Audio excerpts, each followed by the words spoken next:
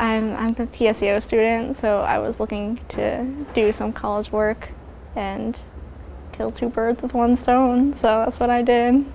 I've been writing since I was in elementary school, and it was just something I always did for fun, and I felt like it was something I was good at, I could get better at, so I decided to concentrate on creative writing.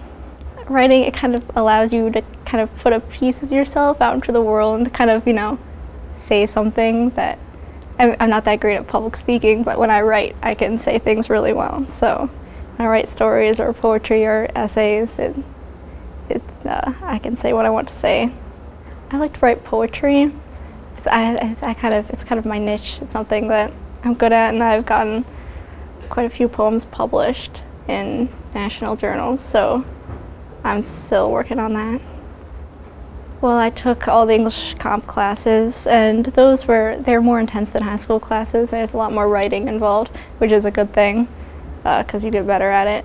My creative writing class, it was an online class I took during the summer, and that was a really intense class, because we were just writing, but we were doing a lot of reading, and I think that's really important, because you can't write well unless you see good writing. So we did a lot of reading and a lot of writing, and my teacher would give us audio critiques and written critiques on our work and send it back to us, and he was really helpful during my creative writing class.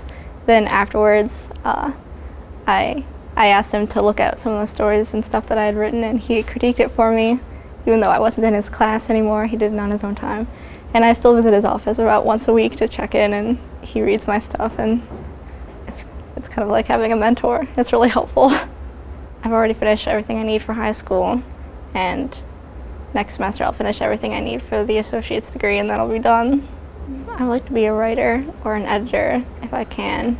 I wouldn't mind doing journalism because I write for Lakeland's newspaper already, and I like that a lot, so I may do that, but my ultimate goal would be able to write and get stuff published.